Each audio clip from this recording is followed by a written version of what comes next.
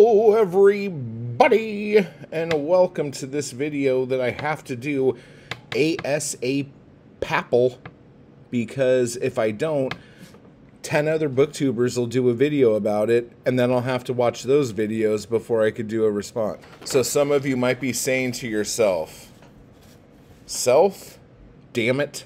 Some of you, most of you, even you, might be thinking, what the fuck am I talking about? Well, if you saw the title of the video and are here because you saw the title, then you already know, so quit asking stupid questions. But if you didn't, okay, you're here to hear what I have to say about kids not reading. And kids can't read, won't read, something read, won't play woodwind instruments with reeds, all sorts of stuff, okay? I've had coffee, shut up. Here's the deal. Okay, this is West Coast life right here, because Mark at Book Time with Elvis did a video. Shzy Standfast did a response video. Mark did a part 2 video that wasn't really a part 2 video, but ended up being half of a part 2 video, but also about cigarettes and George Orwell, which sent me on another tirade. And then I went to sleep like a douchebag. And then I wake up and like the sunrise was following all of this. And a bunch of motherfuckers did response videos. Josh at Working Man Reads did one. Brian at Bookish did one. Shzy did one. Criminally did one. And I'm pretty sure there have been 17 others that I have missed, that have fallen through the cracks. Just like the education of our kids, because of the education system and the government and whatever other thing. What I will say is that a lot of people who did these videos all made really good points. I feel like there was a couple things missed, but I do want to hit on some of these things real quick. And I knew I was going to be so up my own ass on caffeine that I would forget stuff, so I took notes. Okay, this whole thing started because the UK newspaper The Guardian did a story about like percentages of kids not reading. I think out of all the videos tackling this part of it, like Brian did a really good job at hitting like what the percentages were. But I do want to give Sean some props here too, because he's talking about like, why do you think that this article came out? What do you think the Guardian's stance on this was? And there's a few different things here. One, the Guardian is wanting to stick it to the Tories, blame some shit on them. And I believe honestly that's probably the majority of what this whole thing's about. The second thing is, you got to understand too, and I feel like this whole thing is going to come back around to this. Newspapers are freaking out because every year, and I'm sure COVID did a number on a lot of people, the more people who die who have been reading newspapers, the less places like the Guardian's market share is going to be.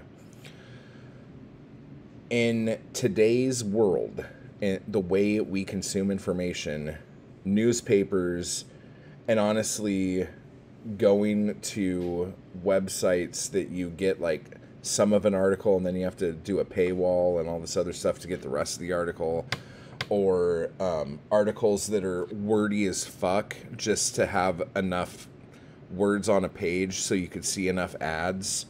Like, this is bullshit. It's all gone. Like, this model is dying a horrible death, and like when it all comes crashing down, that's going to be sad. But the thing is that all of this shit, like every other entertainment company type of entertainment, has been able to figure out new media. And for some reason, anything to do with print publishing, whether it's newspapers, books, comic books, any of these things, no one has figured it out. And it's not fucking rocket science. And you're like, oh, if you know all the answers, why don't you? I don't know. I just don't know. But there's a lot of people who have a lot of ideas, And a lot of those ideas sound really good, and none of these people are even trying it. So that's a bitch for another day. So let's keep going. Another thing, too, that I want to hit before I get to this other bit here is that the way the numbers were presented, and again, Bookish did a great job on this, they were presented with the glass half empty approach instead of the glass half full. And whereas, like, the numbers were like, only 15% of children, da-da-da-da-da-da-da, which means 85% of children, da-da-da-da-da-da-da-da. Okay, do you see what I'm saying here? And that's important, because when you say things like that, you're presenting shit in a way that looks horrific and tragic. And some of you might be saying, well, like, that's still a high number, 15, you know, or 13. And it is, like, depending on how you're looking at it. But the thing that I think is crucial here is to realize that this is kind of ballpark where that number has been for the last 20 or 30 years. So, like, it's might have gone up like a couple ticks. And Brian made a good point that it's probably COVID and people not having to go to school and being able to sit around and fuck off and do stuff. But the problem with that is the questions that the Guardian asked didn't really hit that. They asked, do you have access to books in your home? Do you personally have a book of your own? And that's not really what, I don't know, the questions were fucking weird, and I understand why they were weird because there was agenda, whatever. But now we're getting into the parents' responsibility. So, Josh and Jay really laid into this. What I will say, there's a couple things here. Yes, it is the parents' responsibility to show a kid how to read in between the ages of 1 and 5. Or show the kid that books are cool and like, ooh, look at this cool thing I got. And doing all this stuff with them. Taking them to the library. Like, letting them know that the library is a place where you could go. And, like, I don't know, when I was a kid, there was tons of stuff going on at the library all the time. And I know that libraries still do stuff. It's probably not as much as it used to be, especially around this time period. But, you know, whatever. I think this is going to come back to accessibility. But, like, Josh's video, he was getting mad. And I completely understand where he's coming from. But not every place is like every other place. Not every city has a library that's open, like, the same hours that your library's open. I've lived in places where the library was only open for a few hours every day.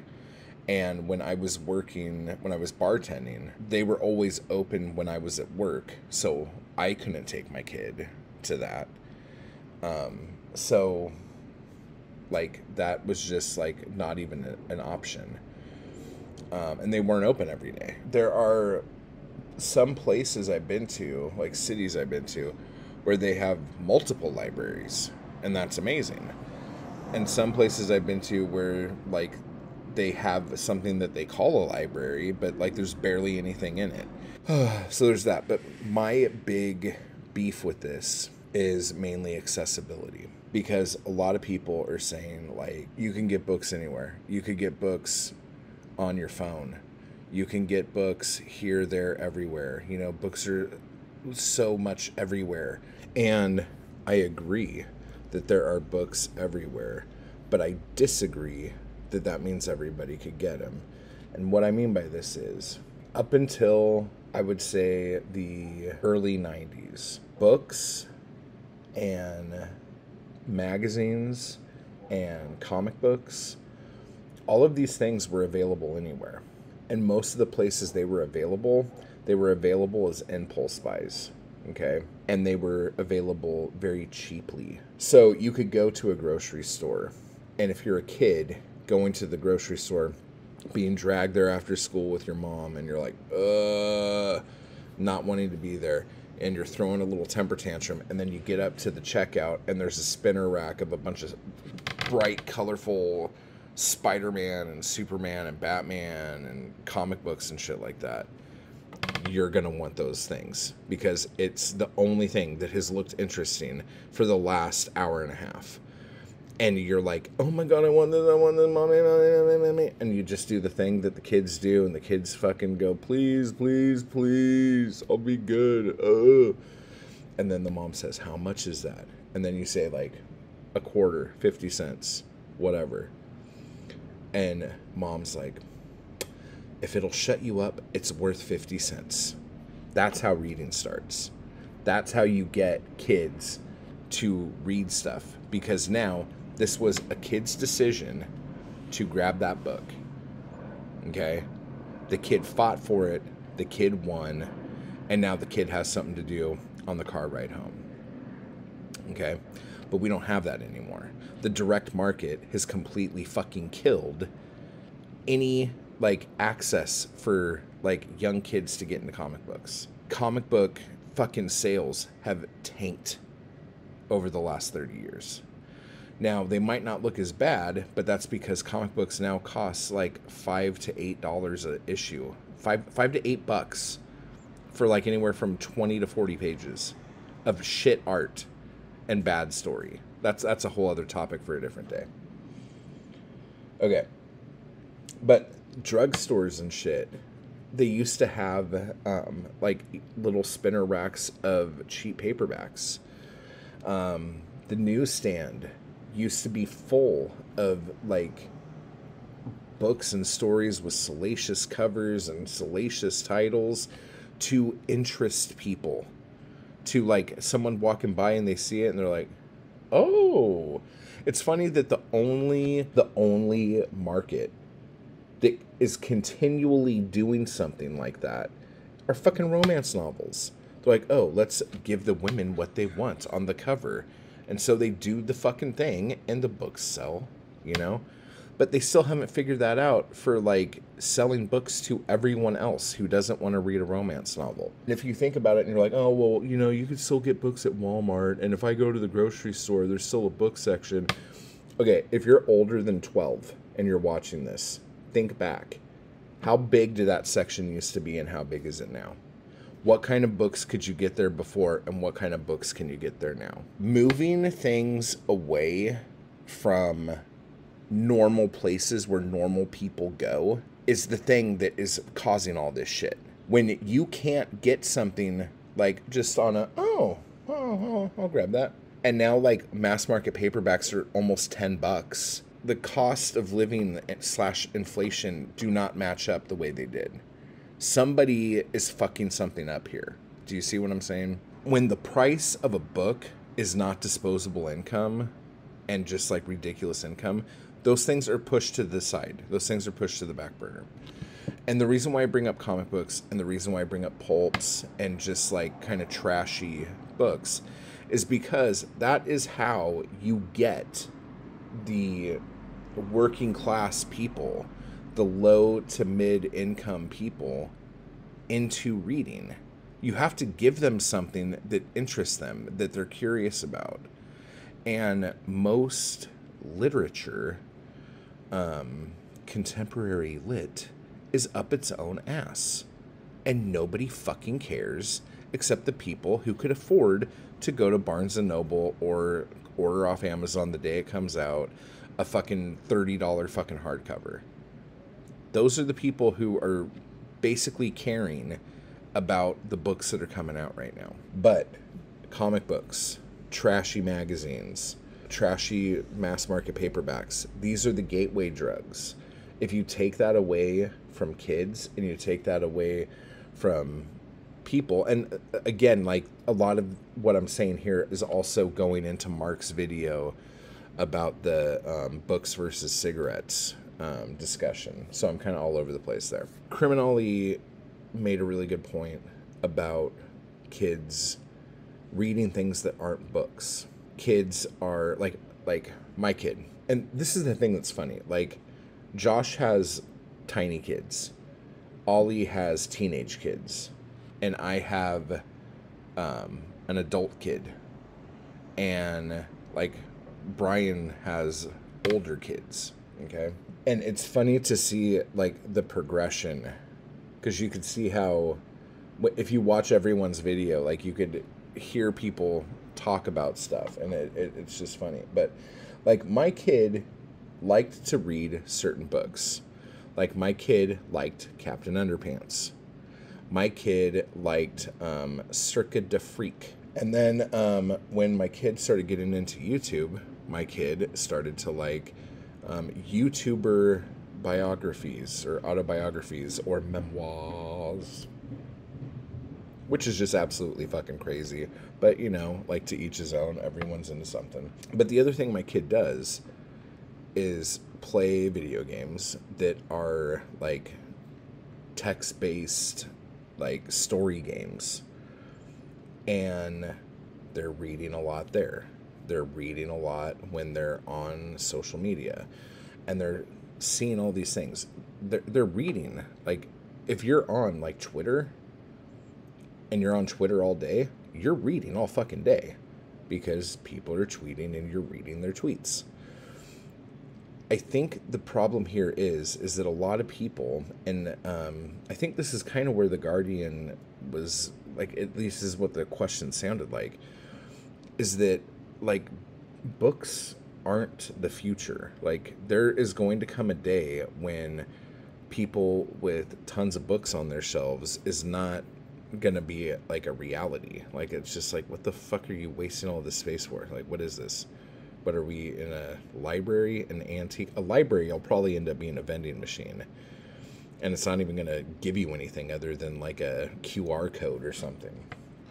So, hooray for the future, right? But if the publishing industry and the distribution industry doesn't figure this out before people stop caring altogether, this is all gone within the next, I would say within the next 100 years. But also, I didn't think 20 years ago that the internet would have fucking done as much damage and good stuff that it has done. So who fucking knows? Maybe in 10 years, like, books are like just not a thing anymore. No idea. But the Barnes and Noble experience, I think, has done a lot to damage how everyday people get books, because they have turned something that was like a spontaneous, like, oh, I'll check that out, into it. Now you have to come inside this store where we are just selling books.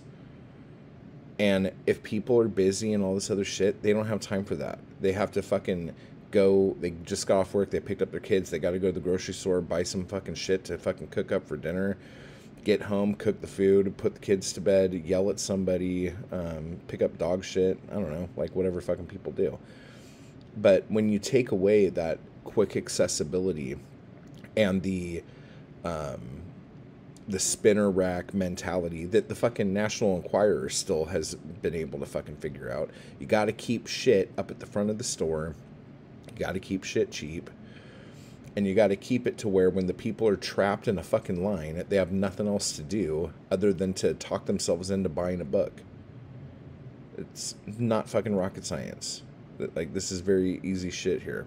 So kids are reading. We just don't like what they're reading. Everyone needs to get the fuck off everybody's kids here. Like, kids are fine. They know how to read. My kid reads extremely well. Probably better than I do. So let me know what you think down below, and I will talk to you guys later. Bye-bye.